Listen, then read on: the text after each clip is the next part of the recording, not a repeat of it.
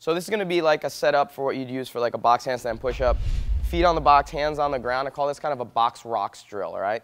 Not only is it good to just help open up shoulder angle to get this towards 180 degrees, but it's also just another additional exercise to help understand the importance of what shoulders play towards stability of a handstand. Just as a quick comment with stability, the gross movement as it pertains to stability comes from your shoulders. So when you need to make a drastic movement to save a handstand, it comes from your shoulders being able to find that weight distribution. The subtle stability, the subtle kind of adjustments with stability come from your fingertip engagement, right? So the shoulders, gross movement, fingertip with subtle adjustments, all right? So this is all about trying to get the shoulder angle open and work on a wide range. Feet will be on box, hands will be on ground. You're going to try to create a stacked shape, hips over, shoulders over hands. Okay, so what you're going to do, that's a great position, right? She's in that one complete line. So what I want you to do here is actually lean your shoulders in front of your hands, so create an angle, keep leaning, leaning, leaning.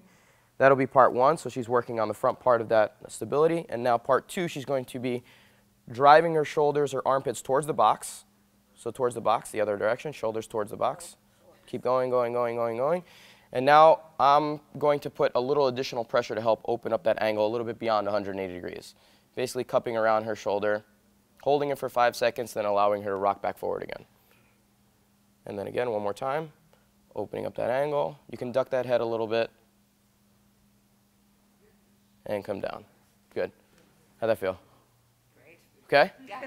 Was it too much pressure? No. Okay, so communicate with your partner in terms of the amount of pressure that they want and that they're capable of handling. I want to see 3 reps with a 5-second hold on each end position. All right, and just the end position when your shoulder's closer to the box. Very nice.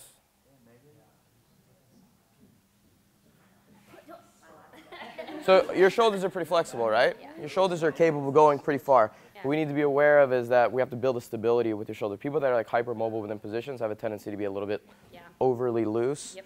So we have to continue to be, those hold positions, those static holds and those controlled movement are going to go a long way in building stability as well, all right? Yep. So that's a good one for you. Just make sure you hold that end position. Okay. I'm just going to show you guys what this works towards. Eventually you can start doing the same thing in a full inverted position. This will be a handstand rock. So instead of using the box as a guide, a little bit lower towards, you know, a horizontal position with your legs, you would do the same thing in a handstand, wall facing, and you could kind of dictate it according to what your flexibility level is. So starting position would be nice and hollow. You can rock forward and then press shoulders all the way to the back, to the wall. The intention is to stay hollow the whole time, and then eventually you can start moving further and further away.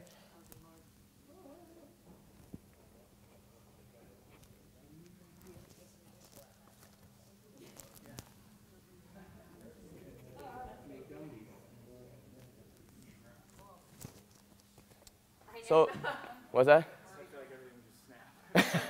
So it's just incremental gains, right? So little by little, you start working towards being able to handle a wider range, all right? So starting close to the wall, you don't have to go very far. This is a starting point and then to that.